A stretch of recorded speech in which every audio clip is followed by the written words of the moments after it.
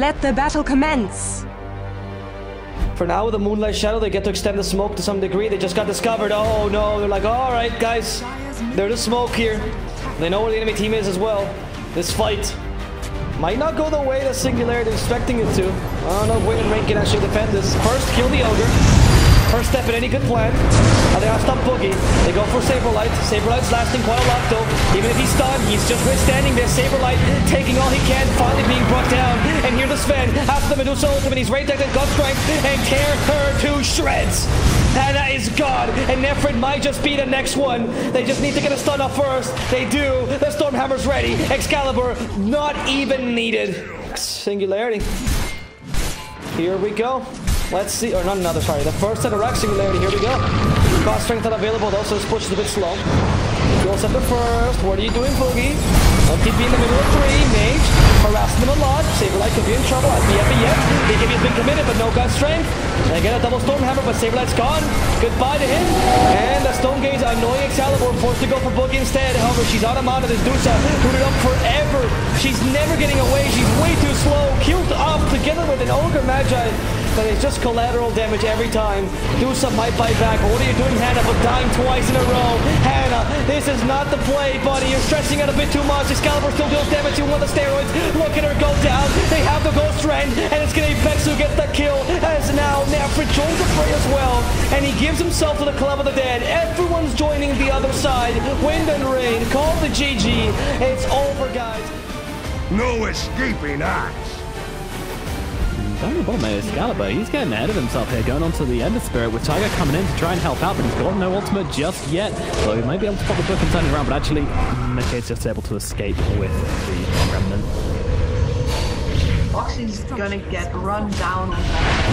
It's looking that way, isn't it? Light Strike Array, that is going to land, although in comes Insania to save the day, so they turn their attention, quickly deal with him.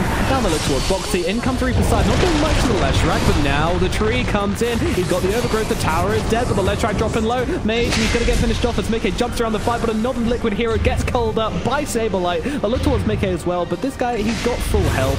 He's got a lot of damage. Saberlight needs to be careful.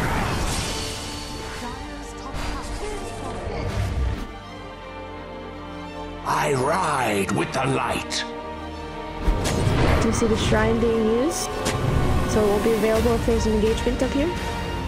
I do end up seeing Saber. The slow is on him, but he's got phase boots, so it's not like he really got slow in that one.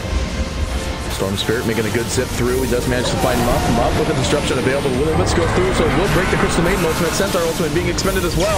They're just clicking away. They do manage to find Muff, but that's not really a big trade. They want to get more. The TV comes in, throws out the meta, trying to find one target. They find the Maiden as well, so that's 2. They're relatively okay with this, but they really want a core to kill. And they find the Invoker. It's the first one to get. They toss him up in the air. He goes down as well. The buyback from the Shadow Demon. Everyone's super low. Mage will fall underneath the tower. Curry will be the next one to fall. Excalibur clicking away. He still has Sunder, and he does in fact do that. Muff goes down. That's a dieback. Early into the game at 14 minutes, they're still looking for Boom, and Peksu just channeling up the Keeper Wave. They find the Axe Call as well. The toss into the air. That's a 5-man wipe into the 14-minute game. Ooh. But likely boots of travel here.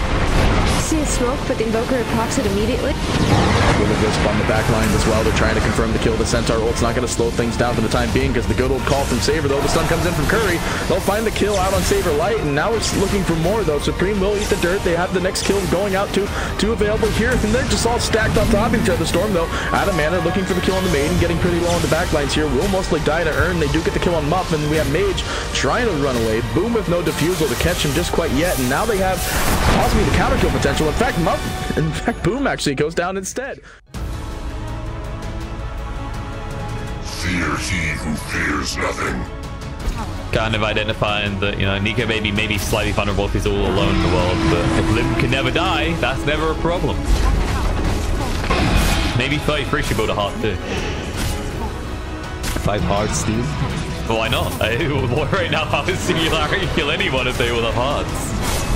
Arrow connects. Undying nap time.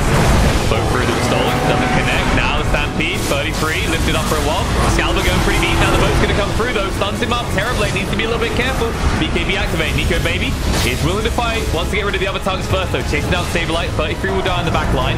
Linkens gets popped, but Nico Baby doesn't care. No way of stopping him. He does what he wants. He's away from the fight in the meantime, which means the fighter will go down. But the arrow connects. The mage in trouble. BKB's Limp getting low. Spirit Vessel's there, so the heart doesn't matter, but he gets the kills. Excalibur and DNZ go down. That's a big cleave, and now Nico Baby here to clean up the rest as he returns to the middle of the fight. Mage trying to back away. 33 buffs him up. Arrow whiffs. They have got the duels, and they want to touch him. Nico Baby's fingers weren't quick enough this time. Mage gets out just in time while peeling off Panskin. They'll get back to him building. So like, okay. Let them try and stop me. If he gets both ruptures off.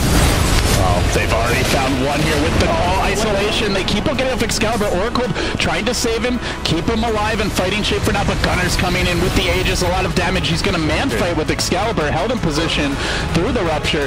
He has stayed alive for now, but isolated on the very far side of the fight is the Tiny. They're going to keep on engaging forward. Mage coming in, locking onto Gunner, but can they get any kills in this fight? It's on two. Excalibur's going to burst the board through.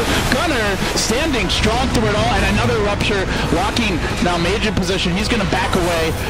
The toss is going down soon. They're going to finish him off. They don't even need this extra one. Blinking in, buying back. They want to get Skyder, but he's too quick. He's too evasive. Byver tosses them away. Does end up making it out here. Gunner, that was life number one. Can he win on life number two? Is the question. Blinking forward, big commitment, skewer back. Absolute chaos, and it looks like in the end they probably do get the Gunner kill here as well. Nice use. One more. That would have been a kill for sure. Finish him off.